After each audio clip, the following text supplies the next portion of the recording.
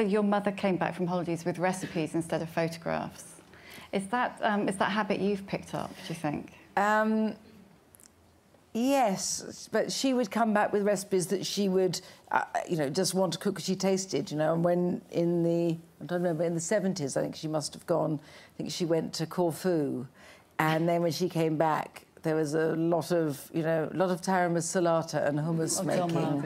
Yeah. A lot of, that was, and moussaka for a while. But I certainly, I remember those days very fondly. But I mean, actually, it's one of a great blessing to me that, you know, you don't have to send you don't have to send a roll of film to the chemist to get developed anymore, because when my children were quite young, I used to go take everything to Neil, the local pharmacist, who got everything developed. And I always used to feel I had to say to him, look, I'm really sorry that, you know, there are 8 pictures of a tomato stall and maybe one of the children doing something. All my photos are of food.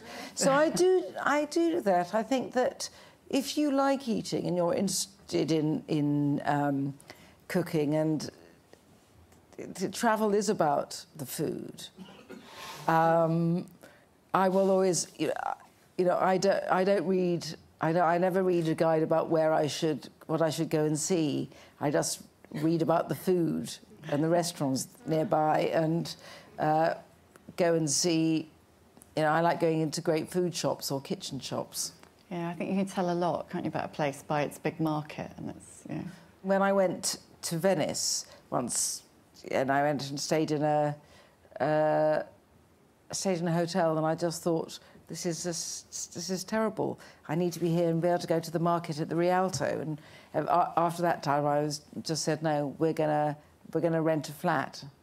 And that's so wonderful I think when you go shopping for food, you really feel like you belong in a place, even if you're just there for 5 days. And there is something about, you know, being in Venice and going into the Rialto market, and it's operatic in its gorgeousness, and you really can go from stall to stall and choose such wonderful food. Whereas obviously at the restaurant, I like restaurants and I love the theatre of restaurants, and I think they can be a real treat.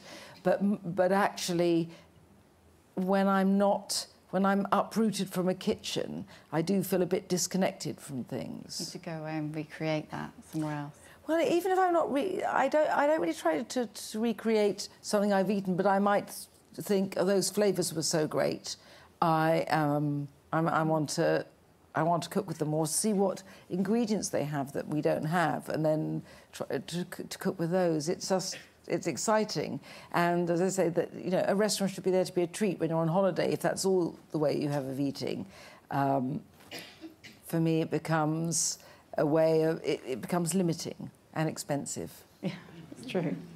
Simply Nigella is full of some of those influences, isn't it? Is it? I think it's Thailand. Yes, I went to Thailand at the end of last year, and it was just such a revelation. And I've always loved Thai food, but just having it there and seeing those ingredients and actually realising how different it can taste. I mean, I had one thing that was so different from anything I'd had in a Thai restaurant here, and it can be such a simple way of cooking as well.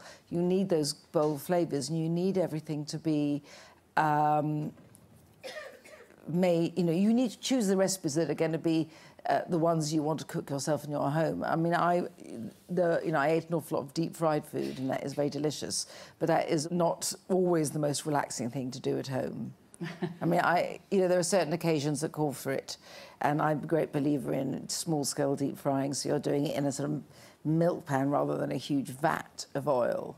But nevertheless, just those simple, rice noodle dishes and all those wonderful sharp salads. I think I've got, I love sourness. I love all those very bright pickles, they're very fresh, bright pickles. They're not, and that heat, kind of ginger. Yes, and that heat, that clear heat. I love the unmuddiness of the flavours.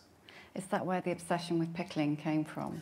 I really don't know where, yes, the obsession with pickling did come a bit, but actually came before. I have a Greek friend, and I said to him, I just can't stop pickling at the moment. I mean, and you know that all conditions come from Greek terms, generally. Well, they can be Latin, I can do a bit of Latin, but I'm afraid very poor at Greek. And so I said to him, if I wanted to say I've become a compulsive pickler, what would I be? And he said, you would be a torsomaniac. so that is what I am. I first did it when I actually was trying to do my version of the spring greens, or those, and I had some cucumbers, and I wanted to make a salad, but I wanted it to have that feeling of a pickle, and so I did a sort of semi-pickle by just putting a bit of. For some reason, I had some white balsamic vinegar, which obviously is not balsamic vinegar, but still, whatever it is, sugary vinegar. A bit of sugary vinegar, a bit of rice vinegar, and some peppercorns, and I think some coriander seeds, and a bit of fresh dill. And I just cut the cucumber. When I peel cucumbers, I do what my mother did all the time, which is I do alternate lines, because she always did. I just have carried on. So I then cut them in battens, put them in a dish, put a bit of cling film, with that thing, and then have a rather good shake of it like that. And I just left it for an hour, and they're like the sort of lightly kissed pickles. They haven't really begun to be pickled, but that got me interested. And then when I went to Thailand and saw they had a very easy way of doing peppers, chili peppers, we just put them in rice vinegar and that's it. But then I realised there were ways, it's a bit like when I do jam, I don't want to make so many, it'd be ages making jam or making so many pickles that, frankly, no one is safe. That when they come to the house, they have to leave with some. There's too many made. So I like the idea of a very simple pickling liquid that really I could change the spicing or how I sweetened it depending on what I was pickling, and I had to stop myself. I couldn't put every recipe in the book, but I fear now I'm going to move into fermenting. I'm going to be like one of those. You'll be burying kimchi in your back garden. Well, I have got a kimchi pot, but I feel yes, I feel like I'm not, because I am moving into hipster territory. There's no danger of that, but just because I do love. I love sauerkraut and I love kimchi, and I do like those flavours. And I feel that I've done the quick pickling, and now I want to do the very, very slow pickling. But when I was talking about peeling cucumbers the way my mother always did, and I think this is so much the language of recipes. And there was once. I can't remember, it must have been the food programme, I don't know, but it was a Radio 4 programme, and I think there were 3 generations of women, it could be men, but they were women, talking about a particular recipe, and the recipe was some sort of pot roast, and it said, cut off either end of the beef and then, add it in the pan of that, and this went on, and then the daughter was talking about how she'd done it, but she changed certain bits and what ingredients she'd added. Maybe she'd added some star anise and slightly different spicing, but she still did the cutting like that. And the granddaughter said, well, I've done it and I've done that, but why, why do I need to cut off either end? And her grandmother said, oh, well, I just didn't have a pot that was big enough for that. And I think, in a funny way, that's how recipes become what they are. But there's no real reason, but you just do it. There are certain things I always will do, just my mother did, and I have no reason. I have no reason to do it, but I'm sure my children will cook those things in the same way. Over the years, you've become quite outspoken about the way that food is used to suppress appetite, suppress women's appetites. And in Simply Nigella, you've got some quite damning words for the clean eating brigade. What do you think is most harmful about that? Yes, I feel that I was very negative about the clean eating brigade, but actually it's not the brigade I mind, it's the term clean eating, because I think the term clean eating makes it seem as if any other form of eating is dirty or shameful, and I think that's bad.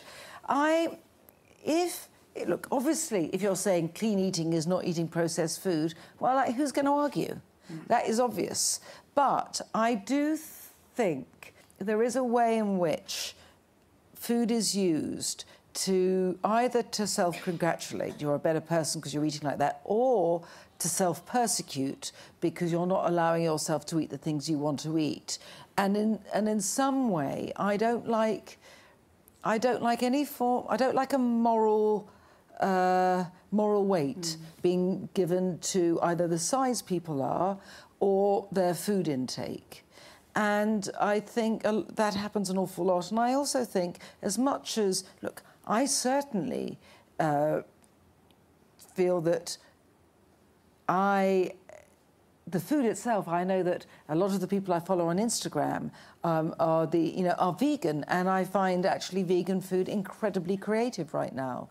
I mean, of course, now it's referred to as plant-based rather than vegan. But nevertheless, I do think for the first time it's about celebrating vegetables rather than just I mean, of course it was that as well, but I do think it's really become alive and inspiring to those of us who are not vegan.